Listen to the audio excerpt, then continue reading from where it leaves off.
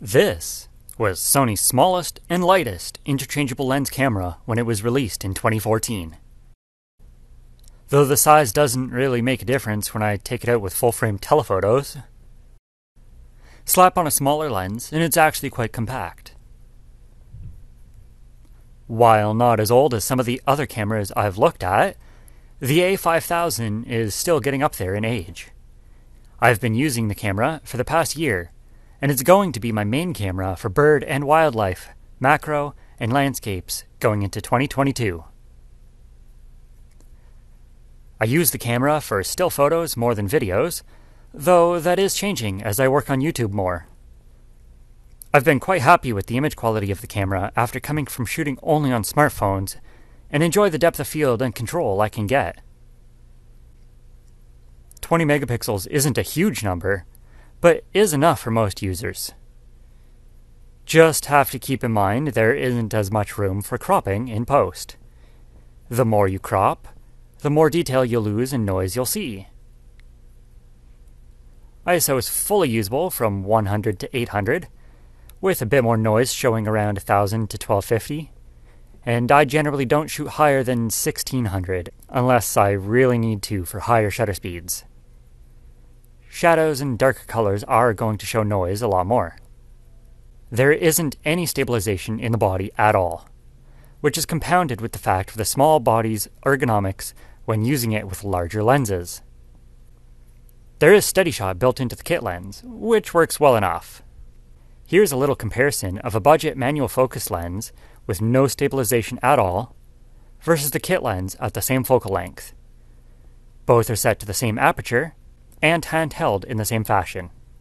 I plan on doing a video comparing the kit lens to both cheap vintage and modern budget lenses, so subscribe and hit that little bell if you want to be notified when that comes out. Back to the ergonomics of the camera. The grip is quite small and shallow, even if you don't have large hands. Mine is also showing quite a bit of wear from my fingertips on the body.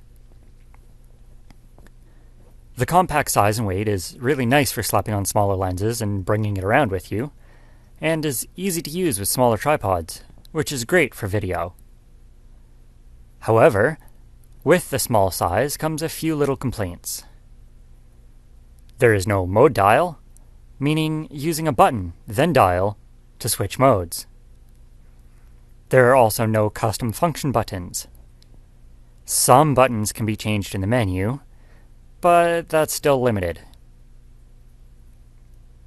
Related to the last 2 points, you can't save custom settings, and when changing from photo to video, or back, you have to change the settings back every time.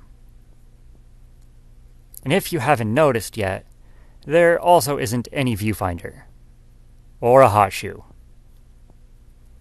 When using the camera more for landscapes, photo walks, and the occasional portraits I can sneak in, I never had issues with burst rates or buffer sizes, but they are quite low on this camera.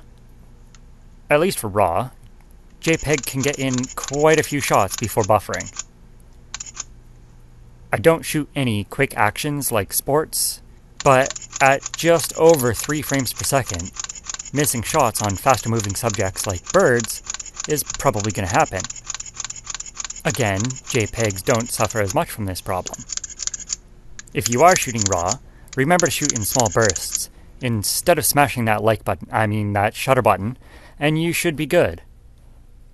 I can't really comment on autofocus, as I don't really use the kit lens that often, but what I can say is the body works well with vintage manual lenses and cheapy adapters.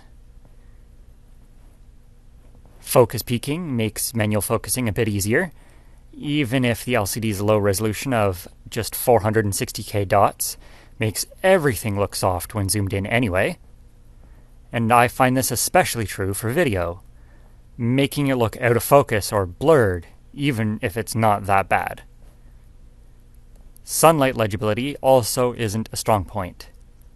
There is a sunlight mode, but I found this just made everything on the screen look overexposed, not brighter. At least it's tilty, when I remember. On the top, just behind the shutter button, you can find the movie button. This can be set to work in video mode only, or to record video whenever you press it with the currently set settings. Video can be recorded in 1080p 24 frames per second, or 1080p 60 frames interlaced. It's not the sharpest 1080p out there, that's for sure, but I really don't find it that bad. A bonus of lower bitrate video is the smaller file sizes, meaning my older computer won't scream at me when rendering. I feel like the Sony A5000 makes a great starter camera for people looking to upgrade from smartphones or point-and-shoots, as long as you can get it for a decent price. Image and video quality are pretty good straight out of camera, and should be for most average users or beginners. In my opinion, it also works well for someone on a budget looking for a cheap camera to start their own YouTube channel. It's a compact and nice looking camera, and even 8 years later doesn't really look outdated. While it can be quite simple to use if you just want to point at something in auto and press the shutter or record, as I grow and improve, I'm beginning to feel some things are missing. It might not be a great body for bird photography due to the poor handling and low frames per second, but it's a great camera for learning on, walking around with, and catching those moments with my family.